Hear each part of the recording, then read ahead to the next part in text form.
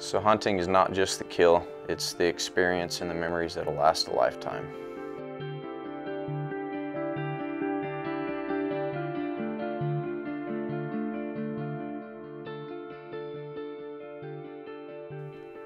A young man inspired by his father, so inspired that he dedicated his career to taking others, like me, hunting.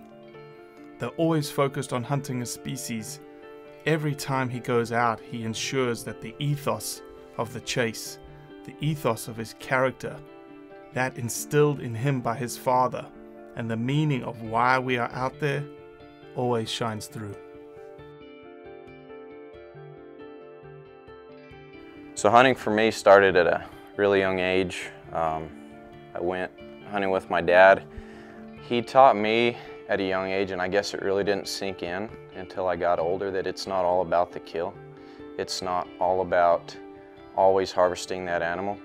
It's about going out and having fun is the number one thing, and getting to experience new things.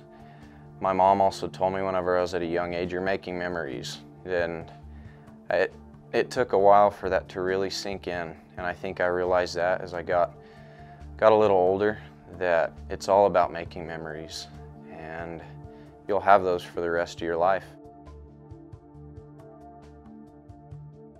My name is Derek Harris, son, brother, professional guide, and hunter.